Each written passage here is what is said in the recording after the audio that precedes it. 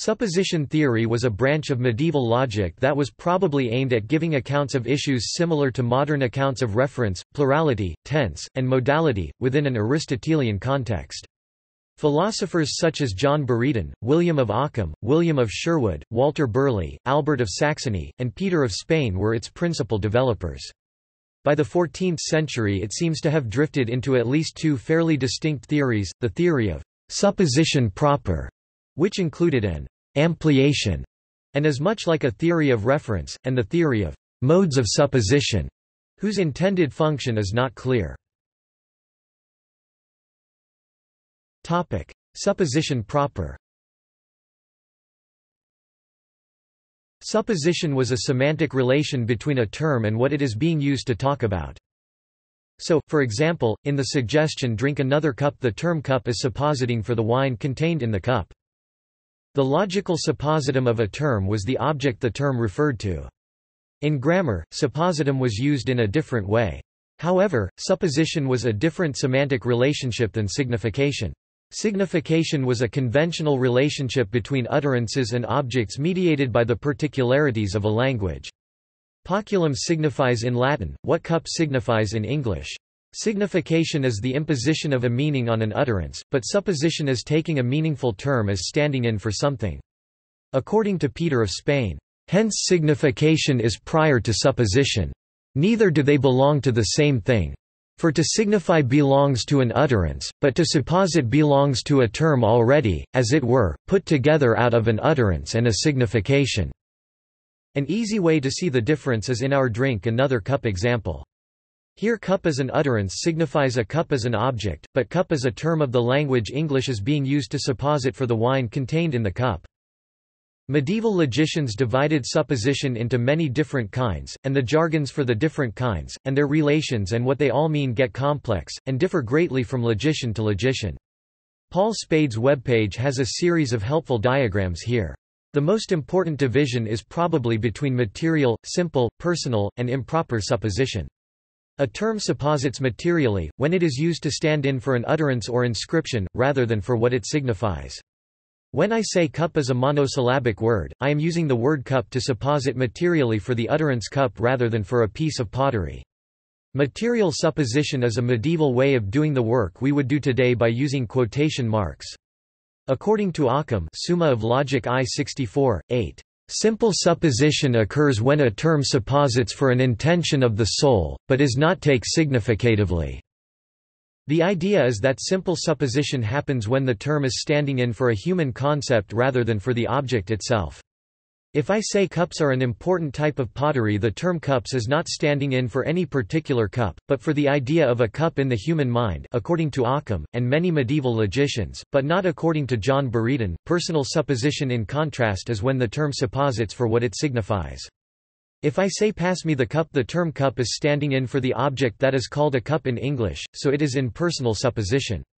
A term is in improper supposition, if it is suppositing for an object, but a different object than it signifies, as in my example drink another cup.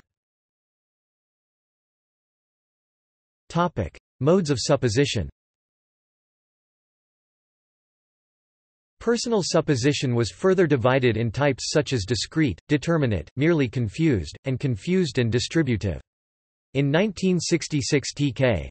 Scott proposed giving a separate name for medieval discussions of the subvarieties of personal supposition, because he thought it was a fairly distinct issue from the other varieties of supposition. He proposed calling the subvarieties of personal supposition a theory of modes of supposition. The medieval logicians give elaborate sets of syntactical rules for determining when a term supposits discretely, determinately, confusedly, or confusedly and distributively. So for example, the subject of a negative claim, or indefinite one supposits determinately, but the subject of a singular claim supposits discretely, while the subject of an affirmative claim supposits confusedly and determinately. Albert of Saxony gives 15 rules for determining which type of personal supposition a term is using. Further, the medieval logicians did not seem to dispute about the details of the syntactic rules for determining type of personal supposition. These rules seem to be important because they were linked to theories of descent to particulars and ascent from particulars. When I say I want to buy a cup, I've made an indefinite affirmative claim, with cup as the predicate term. Further, cup is a common term, including many particular cups within it. So if I descend to particulars, I can rephrase my claim as I want to buy this cup, or I want to buy that cup, or I want to buy that other cup, and so on for all cups. If I had an infinite disjunction of all particular cups, it could stand in for the term cup, in its simple supposition in I want to buy a cup. This is called determinate supposition. That is, when I say I want to buy a cup I mean some determinate cup, but I don't necessarily know which one yet. Likewise, if I say some cup isn't a table, I could substitute this cup isn't a table, or that cup isn't a table, or. On the other hand, if I say no cup is a table, I don't mean this cup isn't a table or that one isn't a table, or. I mean this cup isn't a table, and that cup isn't a table, and that other cup isn't a table, and. Here I am referring not to a determinate particular cup, but to all cups, fused together, that is, all cups, confusedly. This is called confused and distributive supposition.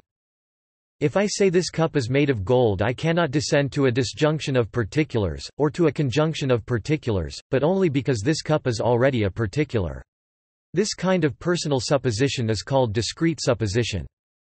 However, the predicate of a universal affirmative claim won't really fit any of these models. All coffee cups are cups does not imply all coffee cups are this cup, or all coffee cups are that cup, or. But still less does it imply all coffee cups are this cup, and all coffee cups are that cup, and. On the other hand, if it happened to be the case that there was only one coffee cup left in the world, it would be true that all coffee cups are that cup, so I can validly infer from all coffee cups are that cup, to all coffee cups are cups. Here descent to disjunction fails, and descent to conjunction fails, but ascent from particulars is valid. This is called merely confused supposition.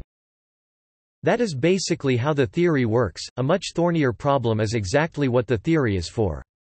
Some commentators, like Michael Liu, have suggested that the theory of ascent and descent to particulars is intended to provide truth conditions for the quantifiers.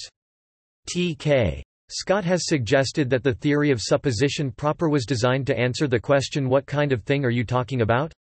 But the theory of personal supposition was aimed at answering the question how many of them are you talking about? Paul Spade has suggested that by the 14th century the theory of modes of personal supposition wasn't aimed at anything at all anymore. Ampliation. When I say no cups are made of lead, cups supposits for all the cups that exist. But if I say some cups were made of lead in Roman times, cups cannot just be suppositing for all the cups that exist, but for cups in the past as well. Here I am expanding the normal supposition of the terms I use. Peter of Spain says ampliation is the extension of a common term from a lesser supposition to a greater one. In practice, if I speak of the past, or the future, or make a modal claim, the terms I use get ampliated to supposit for past things, future things, or possible things, rather than their usual supposition for present actual things. Thus, ampliation becomes the medieval theory for explaining modal and tense logics within the theory of supposition. References: Boss, E.P. ed. 2013, Medieval Supposition Theory Revisited. Studies in Memory of L. M. de Rijk, Brill, Leiden. De Rijk, Lambertus M. 1967. Logica Modernorum. Assen, Van Gorkum. Dutiel Noves, c. 2007, Formalizing Medieval Logical Theories. Suppositio, Consequentiae and Obligationes. New York, Springer. Dutiel Noves, c. 2011, Supposition Theory in H. Lagerland ed., Encyclopedia of Medieval Philosophy, Dordrecht, Springer, 2011, pp. 1229–1236. Neal, William and Martha Neal 1962. Development of Logic. Oxford, Clarendon Press. Kreutzmann, Norman, Anthony Kenny and Jan Pinborg 1982. Cambridge History of Later Medieval Philosophy. Cambridge, Cambridge University Press. McGrade, A.S. Editor, 2003. The Cambridge Companion to Medieval Philosophy, Cambridge University Press. ISBN 978-0-521-00063-5. Terence Parsons 2014. Articulating Medieval Logic, New York, Oxford University Press. External links. Reed, Stephen. Medieval Theories, Properties of Terms. In Zalta, Edward N. Stanford Encyclopedia of Philosophy. Nudila, Simo. Medieval Theories of Modality. In Zalta, Edward N. Stanford Encyclopedia of Philosophy. Paul Vincent Spade. Mediaeval Logic and Philosophy Paul Vincent Spade. Thoughts, Words, and Things. An Introduction to Late Medieval Logic and Semantic Theory PDF Raoul Karazin. Annotated Bibliography on the Medieval Theories of Supposition and Mental Language.